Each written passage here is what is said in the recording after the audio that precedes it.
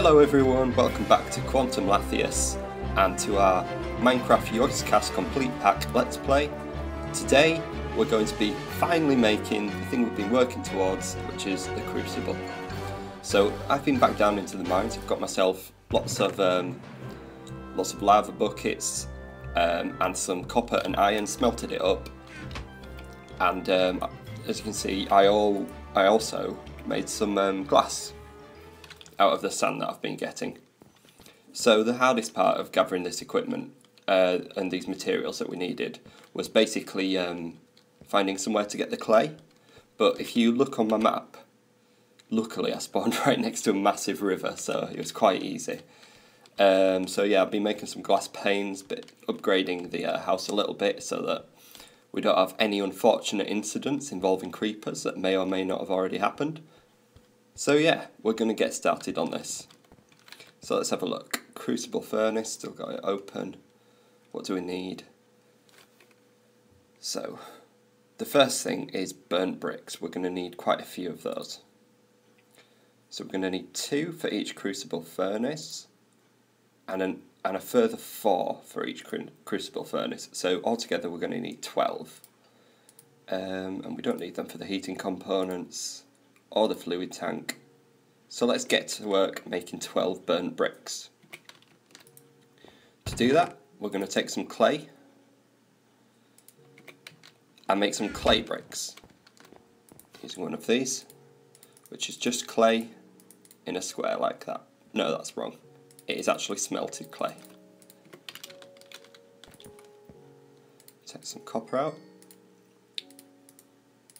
That's what we'll do. Stick this in here and get to work on the other components.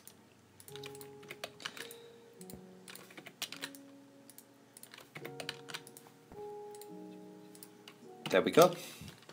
So they're making clay bricks, which will use the vats downstairs along with some lava to create the seared bricks.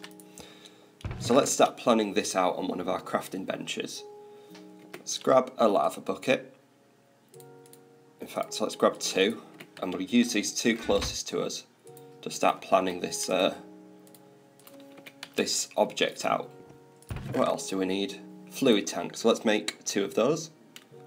And as you can see, the recipe actually makes 2 itself, so that's good. So we need some glass surrounded by copper and wood. So we'll take our copper and wood out. We need a piece of glass, so let's just smelt that up very quickly.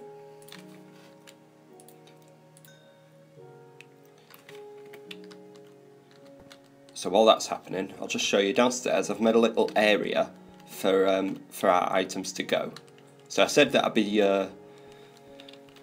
applying 1 floor to each of the quests, but I thought this can just be our sort of crafting workstation area. And downstairs, where there's not as much wood for the lava to set fire to, I'm not sure if that occurs, but I wasn't willing to take any chances. Oops. So, as you can see, you can actually put items in the vat.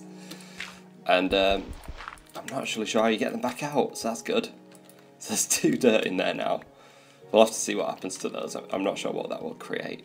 What we'll be doing is putting the bricks in there, which will make the seared bricks. So we've got our glass out now. Oh, let's put our clay back in. Is that right?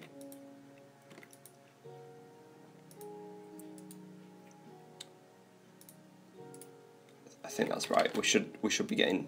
Oh yeah, we should be getting 12 out. So yeah, let's stick them back in. Okay. So our glass needs to be surrounded by wood and copper. Oops. Right. I need to stop placing those down.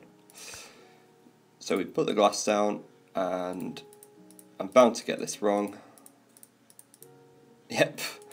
So let's just swap all these around. There we go. 2 fluid tanks. Let's put 1 there, and 1 there. Next thing, burnt bricks, we're making a heating component, which requires, we're going to need 12 silicon carbides altogether, and each one of those is sand, clay, and coal. So, we're going to need some more sand, I believe. Do I have any in here? Aha.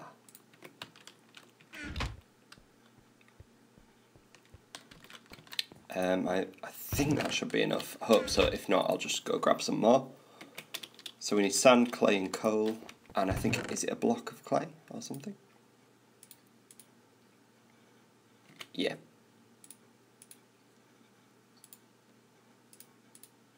So we're going to need these as well.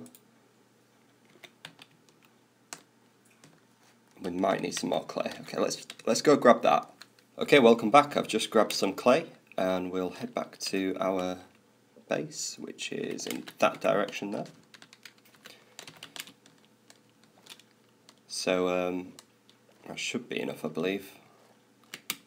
Oh, creeper. Let's stay out of its way. If we can get indoors, we'll be fine.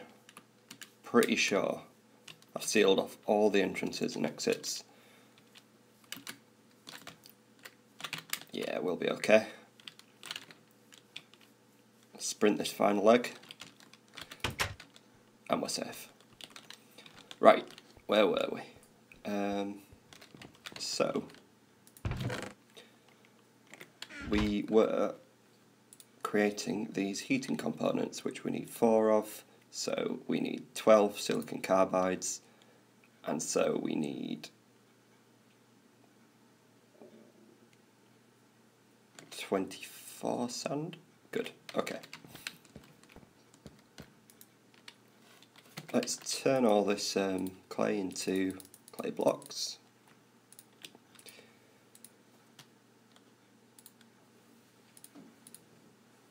So that goes in the middle. The coal goes either side, and then this goes here. So we need 12 of these. Brilliant, okay. We're working our way there. So let's make these heating components then.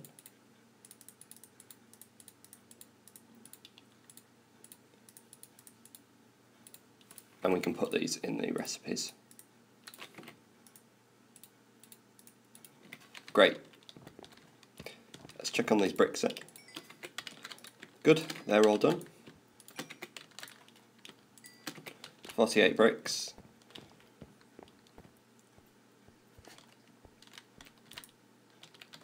And let's show you how this works. So this needs lava to operate, so let's go get our lava buckets. And we'll probably use all of these lava buckets because it seems to be about 1 bucket to 4-ish bricks. Don't quote me on that though. So we'll fill our vat up.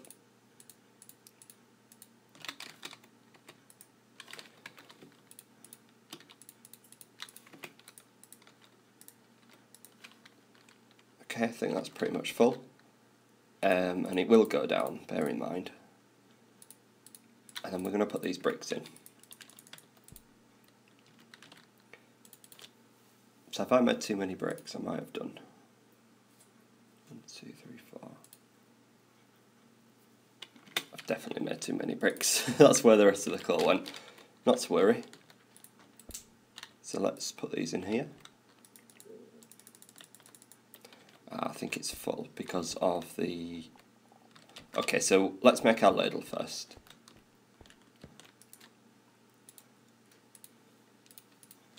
That way I think we can get the dirt out. So that's just copper like that.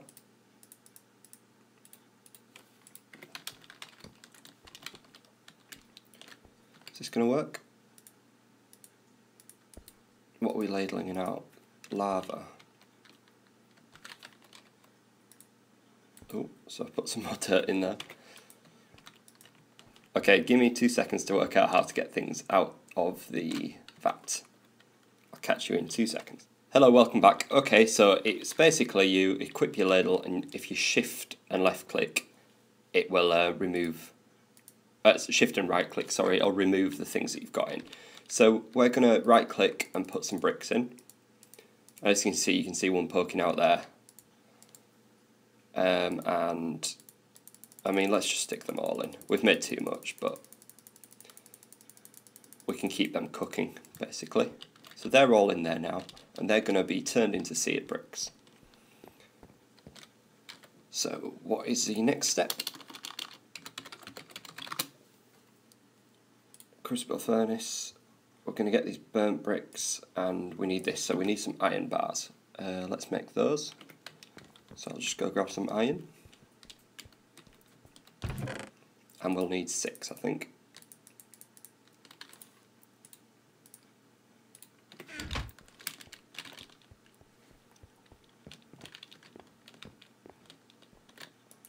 Okay, so iron bars is just like this.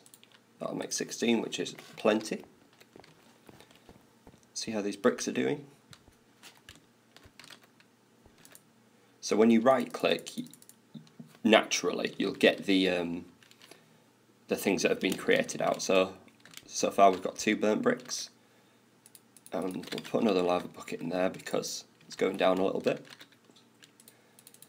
Clears up our inventory a bit as well. So I had some iron ingots in there ready.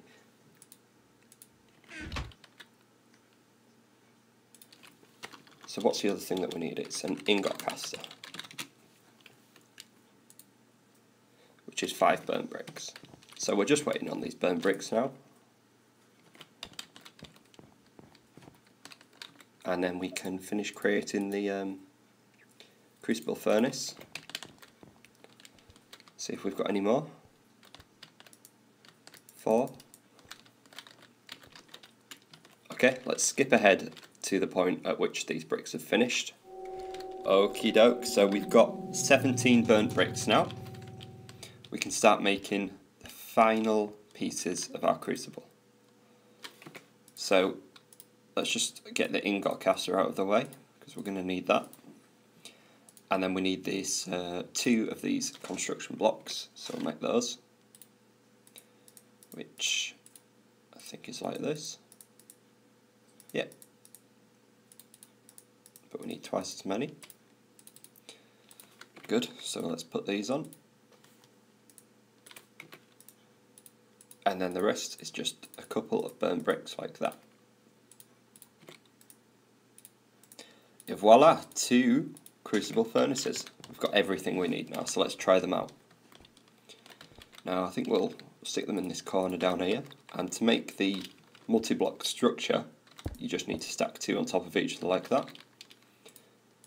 Put the ingot caster in this corner here.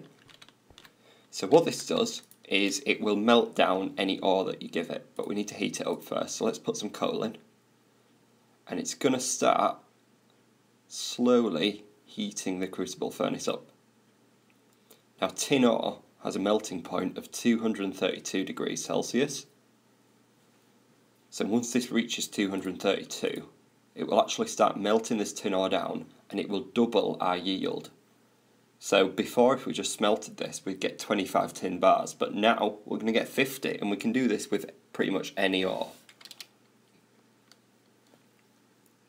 Also, once it reaches a temperature required, so we can heat this up pretty high, it does take quite a while to come down. So although it's using quite a bit of coal now, once we get it high enough, we can take the coal out and leave it at that temperature, and then just stick all our ores in and get all this nice liquid tin ore or iron ore or copper ore out, and that's when the ingot caster comes in. So what I'll do is I'll just skip forward to the point at which it has reached a high enough temperature to melt down this tin ore, and then we'll make some bars out of it.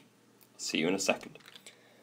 Okay, welcome back. So if we look in our ingot caster now, in our crucible furnace, I'm sorry, we have 16 tin ore left, which is continuing to be processed into molten tin, and we have enough molten tin in the crucible furnace to create 8 tin ingots. So let's use our ladle, and if we shift right click, we'll get some out of the crucible furnace, and if you right click, then it'll put it in the ingot caster. You can see it's put it there. So we do this, and as you can see, when it cools, we get some tin ingots out. So let's let that cool. One already popped out, there they are, and we just right click, there we are. some tin ingots. So we can continue to do this, and brilliant. So we've got a way of doubling our yield. So let's look at the old quest book. So turning up the heat, a furnace is born. We've done this. Crucible furnace, ingot caster ladle. I'm smelting, so that's just to create 2 iron ingots in this way, which I'll do before the end of next episode, and we get as a reward for iron ingots. So what's our next task? Our next task we're going to do is create another method of doubling our yield, which is a more manual method, but it's useful if we run out of coal or anything. It's a fallback device. So the grindstone and the wooden crank are the 2 things that we need to create. So we'll do that next time, which shouldn't be too difficult. And maybe we'll be able to make a crusher as well, which is a 3rd method. And we'll stick all these devices in this room, because then we can come down here, use any of them to double our yield, get as many bars as we can, which will help us an awful lot when we go on to making some of the Tinker's Construct and thermal machinery and probably mechanised production quests. Okay, so I hope you've enjoyed this. If you've got any questions, leave them in the comments. Otherwise, I'll see you guys next time.